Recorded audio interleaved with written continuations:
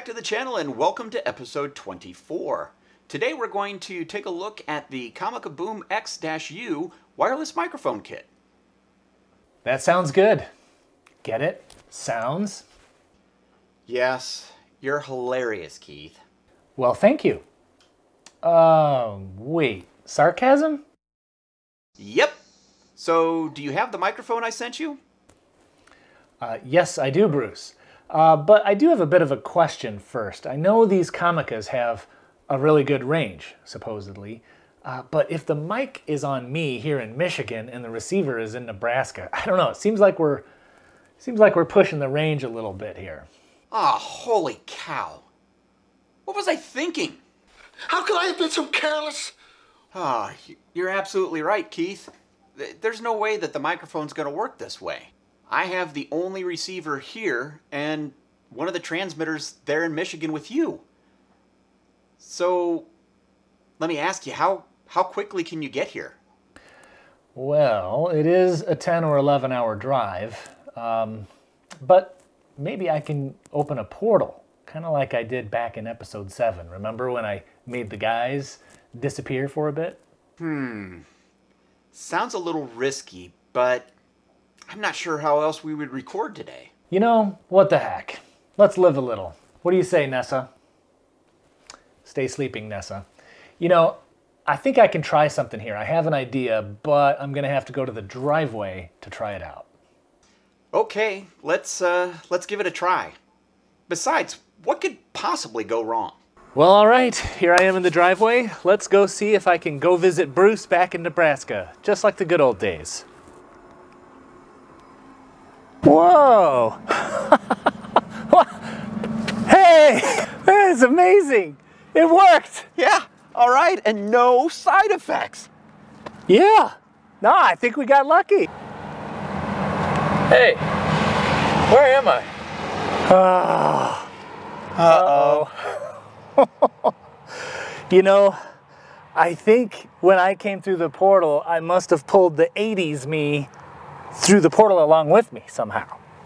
Well, let's go to the video when you were going through the portal. Okay, so let's we could go visit Bruce back in Nebraska, just like the good old days. Yeah. Oh, I think this might be it. So when you went to go through, you said you wanted to go back to Nebraska, like the good old days? Like the good old days. And you last lived in Nebraska in the 80s. In the 80s, yeah. And there we go. Yeah, you know, that actually explains this 80s style Cosby sweater as well. yeah. Yeah. Well, we still have this issue, which is what are we going to do with him? What do you mean by that? And who are you guys? Hey, you look like my old buddy's dad, Bruce. Are you guys related? Oh boy, we're gonna have to do something fast. Yeah, I mean, who knows what kind of space-time continuum problems we're creating right now. I mean, I already touched him even. Keith, I think that whole space-time continuum thing is just something that happens in the movies. And besides, if this is the younger you, my chicks and stick supply I have in the house, it's gonna be gone in no time. Well, frankly, I think chicks and sticks are the least of our worries right now. You know, did you mention you actually have chicks and sticks in the house right now? You need to focus, Keith. Okay. Wait, why did you answer? Well, Keith, I think I have to tell you something. Is this gonna be like Star Wars, where you tell me that you're my father? Or like Back to the Future, where you're my son coming back to the past? Well, not exactly. It's a little hard to explain. I don't totally understand it myself, but basically you are me, or I am you, depending on how you want to look at it. And when I came through this portal, I think I just pulled you into the future with me. But you're so old. I guess I'm so old. What year is this? 2050? 2050? Jeez. Was I always like this when I was, you know, back in the day? Oh no, you are not pulling me into a conversation with, well, yourself. Yeah. If I knew I was gonna look like that, maybe I should start eating healthier, getting better exercise, maybe taking a vitamin. Or this is going to be my fate. I'm kind of starting to wish that you would just go back to the past. Well, Keith? Oh my gosh. You did it again. Young Keith is gone. Yeah, it happened again. Ugh. You know, I'm beginning to think that this portal thing is pretty unstable. You know, I don't think either one of us should be recommending this product to anybody. Yeah, I definitely agree. So what do you say we go ahead and get to reviewing the microphones that this episode's actually supposed to be about? Yeah, I think that makes sense. And with myself out of the way, I think things will go a lot smoother now. Yeah, welcome to my world. Hey, I don't think that was meant to be a compliment. Well, look at the time, Keith. We're late for getting to the backyard and starting the review. Okay. All right, so Keith and I are mic'd up with the Comica BoomX-U dual wireless microphone system. Yep. And so this system comes with 2 transmitters, 1 receiver, and each of the transmitters gets a channel of the stereo input on the receiver. Yeah, it's a nice system. Each channel that we're recording in, you can monitor the levels independently, and you can set the sensitivity differently for each channel, and it records it in 2 channels as well. Yeah. And we're not really sure by the time this gets produced and put up on YouTube, as you're viewing it now, maybe it gets mixed, but maybe not. We're not entirely sure as we're recording this. So if you have a set of headphones nearby, put them on, and if my voice comes out of only one ear and Bruce's goes in the other ear, that's what we're talking about. Exactly. Yeah. Exactly. And just a little bit about these, you know, the way we are using these wireless transmitters is there's a little audio jack in each one, and we're fishing this lavalier mic, as it's called, through our shirts. So that's the way we're using it. That's probably the most common way, perhaps, these would get used. But there is an integrated mic as well. So if I didn't have this plugged in, you could just use the integrated mic and clip it somewhere close to your mouth.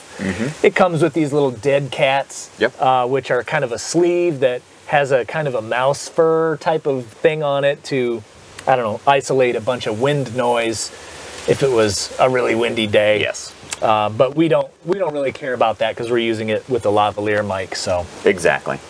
So additionally, the transmitter receivers have roughly a 6-hour battery life, so that's good when they're fully charged. And then additionally, what's nice is they are rated for up to 120 meters of range. 120 meters, wow. Yeah, you know, that sounds good, actually. 6 hours of battery life, that sounds very good. I'm sure that's better than what my current rig has. But 120 meters, I think you probably meant to say 120 feet, right? Actually, in this case, I did not misspeak. So Comica claims that these units have 120 meter range. Wow. 120 meters. So just to put that into a context for our listeners to visualize it, I suppose, that's roughly the distance of a football field. So the idea that I could be mic'd up with this little wireless transmitter and standing in one end zone, and the receiver could be in the opposite end zone, that's what we're talking about. That's huge. Exactly. Exactly. You know, but I will say, as they say in the automotive industry, your mileage may vary. Yes. Right? So just because it says that range is what it is, 120 meters, it could be more or it could be less, right? Right? And usually if they're going to err, it's going to be less, right? Let's face it. Yeah, it could be a lot less in theory. So I feel like this is something that we should probably test. Well, good. Thanks for volunteering, Keith. Yeah, no problem. Wait. What exactly, you said the word volunteer. Yes, exactly. What exactly am I volunteering for here? So what we're going to have you do is we're going to have you walk to the back of our property line, and our property from front to back is about 428 feet, and sitting on our deck, we're probably in that 350 to the back property line mark. And so if we make it 350 feet, right, we know that's going to be over 100 meters. And so we'll probably call that, you know, close enough for government work kind of approach to it. we'll have you walk out there with your DJI Osmo Pocket. Okay. And that way, as you're walking out, you can keep talking into that. We'll have your audio, and we're going to be testing if we keep your audio, you know, coming in through your microphone or not. And we can have you turn and show, you know, on the Osmo just how far away you are from me. I'm starting to wonder, why is it that every time we do a test, that I'm literally the one doing all the legwork? Probably because you're just so good at it. Yeah. Well, that praise seems so authentic. It seems so legitimate the way you say it. Oh well, it doesn't matter. Let's get to it. Sounds good. All right. Okay, Bruce. Looks like I've got my DJI Osmo Pocket set up. Perfect. Let me flip around here and we'll start our little adventure. Sounds like a plan. I'm going to hold on to the camera here just so it doesn't accidentally get knocked over. Yeah. You know I like to And don't forget to start that Sony up on the way by. Oh, yeah. And please excuse any leaf crunching noise that comes across. It is fall in Nebraska and the leaves have fallen as they're supposed to. All right, Bruce, I'm going to start walking to the back corner. All right, bye. Thanks for walking. Yeah, thanks for walking. All right, Doing the so legwork, Keith is working his way back to the back. So I'm keeping an eye on the audio levels I just so I can, you know, tell him he can stop walking if we lose his signal in the meantime. But New York. Hopefully we maintain that. The Human Torch. He does have the antenna flipped out so that he'll get the maximum range out of that transmitter. Denied a bank loan. All right. Yeah, Bruce has a big. How you feeling, Keith? This is a little interesting. He can't actually hear me, but it's all about. I can't believe I actually got him to do the walking in this case. So good for me, again. And I'm watching the signal, and it looks like we've still got signal coming across.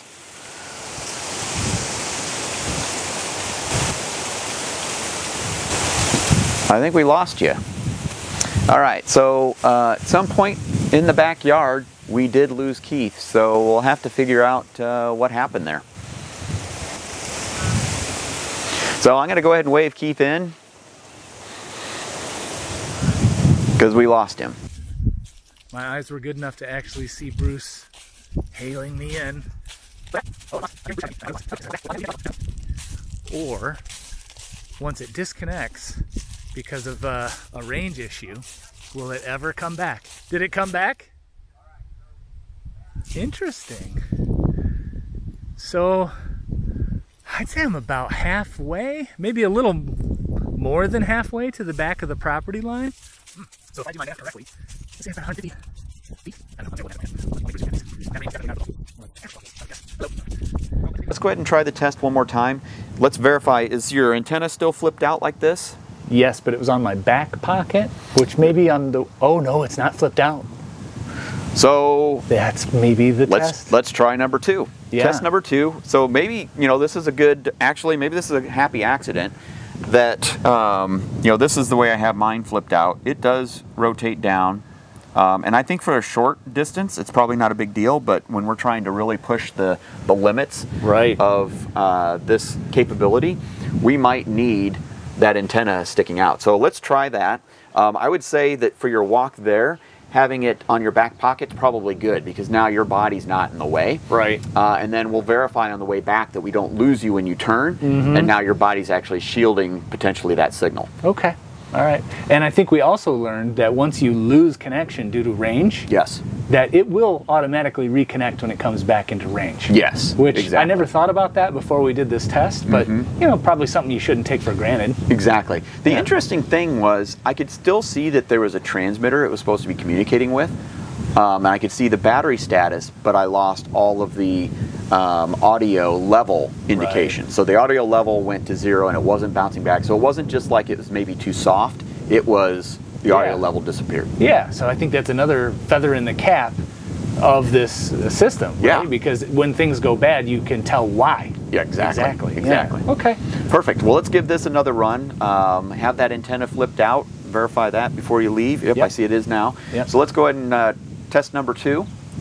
Give that a whirl, and then that's probably a good indication if it does work better, how much this antenna, because the antenna almost feels a little gimmicky, but it's necessary. Maybe it really is a kind of a big deal. As a matter of fact, maybe for now I'll even move my receiver to being at the top of the camera. Now I'm not going to be able to see the audio level, so we'll be doing a little bit more blind. But this way, again, the camera body isn't blocking the antennas that exist for each receiver to be communicating with that transmitter. Yep. All right. Shall I just go? Let's go for it. Let's go for it. All right. And then let's double check that the Sony is actually running down there before you get going, so that people can see how far you're going out. I think it's good. I don't know if that's showing up on the DJI Osmo, but I think it's good. All right. Let me get to my starting point again. Crunching through the leaves. All right, here we go. All right. So Keith is on his way out. New York. So not only did I Unique get him New convinced York. he should do this test The and Human do Torch 700 was feet of denied walking a bank loan. for it, but I convinced The Human him Torch to do it was 2 times. denied a bank loan. So, and I want to say it's Good for right me. about here, roughly. so not where only the did I audio cut convince out Keith before to do when the walking for this my test, but I antenna was convinced not him to do it extended on my 2 wireless separate transmitter. times. So So each at this test moment, is about if 700 all feet is worth of walking. as our theory goes, So we're getting him some good this audio exercise should on be this trip. still being recorded. And I'm significantly past where the And I audio cut out apologize, you might before, see but I some will camera go shake ahead that's and walk occurring. all the way to the end of the The wind has property. been picking up this morning, and we are obviously shooting outdoors This is today. about where Bruce started shouting at me before. So real quick, All right. I'm going to duck off camera, Definitely and I'm going to take a look can't and hear see if I'm still getting his signal. Okay, so now I've flipped my body. This is another test because now the transmitter, which is on my back pocket, is facing, So my body is I just shielding looked, the and wireless. I was getting his transmission. signal all the way to the back property But line. I As a can matter of see fact, Bruce I gave me a believe thumbs up that I am still getting it on the back deck, so with his body I'm going to say potentially that blocking that, flip-out receiver, antenna that transmitter signal. is a So need to have.